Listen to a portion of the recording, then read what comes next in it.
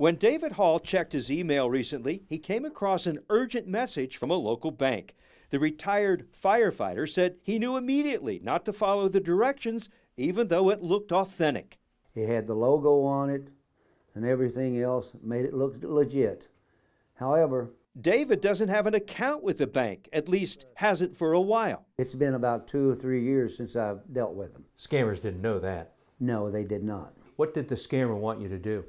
The scammer wanted me to call a number and give my information to them. Lots of people will fall for this scam. They will fall for it. Unfortunately, it's the older people that's more trustworthy. And that is where the problem comes in. That they take advantage of the old people who's worked all their life to save a little something, and then somebody comes along, scams them, and takes it away. Con artists are a wily bunch. They try to fool honest people through lies and trickery. Even with all the advanced knowledge that we have with our computers, some of these old-fashioned cons still work. The granddaddy of them all is called the Nigerian scam, which once originated in Nigeria but now comes from all over the world. The message is sent out of the blue. I wonder if you could get into the directory and get a phone number for them. Vernice and Ted Berry have been trying to determine whether an email they received could be the real thing. It came from a guy calling himself Gerald Manel, a financial manager. He writes that one of Ted's relatives recently died. The information that Vernice reads from the email is the bait to get them hooked. My name is Gerald Manel, a portfolio manager for Edward Berry, your late relative. After countless attempts to locate any of his relatives, I am glad to have found you. The letter says Edward Berry's unclaimed account is valued at $1.7 million and will be confiscated if not claimed.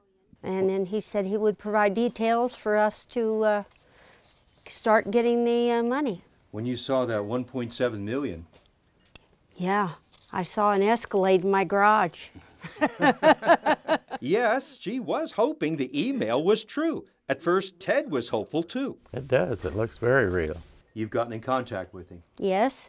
He has never given us a phone number. We've only made contact through email. Through email, the Berrys filled out this investment certificate and then received a deposit slip.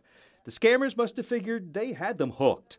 You are required to forward below documents to facilitate the release of $1,750,857 to you as the legal beneficiary. The promise of big money is the hook. Nobody is ever going to give you millions of dollars to pay a few $1,000s up front for it. It's never going to happen. It's not realistic. Scams offer the false promise of a pot of gold. However, you end up losing a lot of money or your personal information to these con artists. Fortunately, the Berrys didn't take the bait. Don't you take the bait either. Don Dare, WATE, 6 on your side.